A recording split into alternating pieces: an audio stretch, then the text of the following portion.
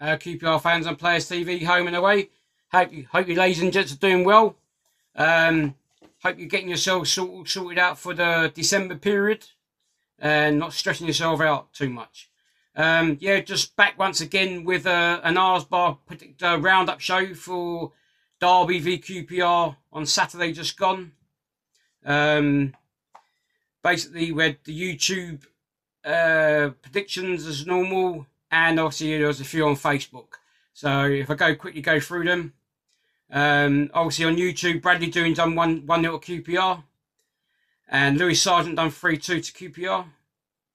Obviously on Facebook, we had Dave Evans done 2-2 draw. Les Woods done 2-1 to QPR. Kieran QPR Berry done 3-2 to QPR. Steve Frost done 2-2 draw.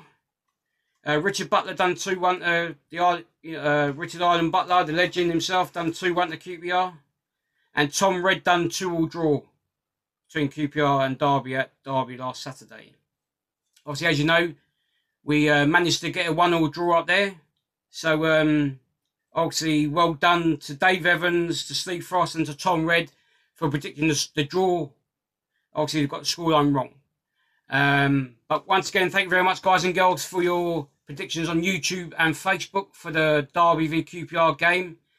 And keep an eye out for the forthcoming games, up and coming games in December. They're coming thick and fast.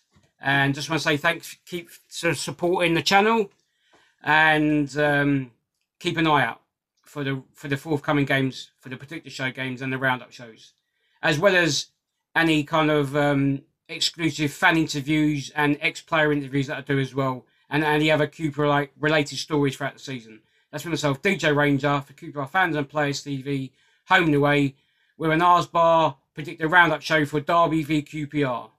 That's it, I'm out of here. Come on, you Ars.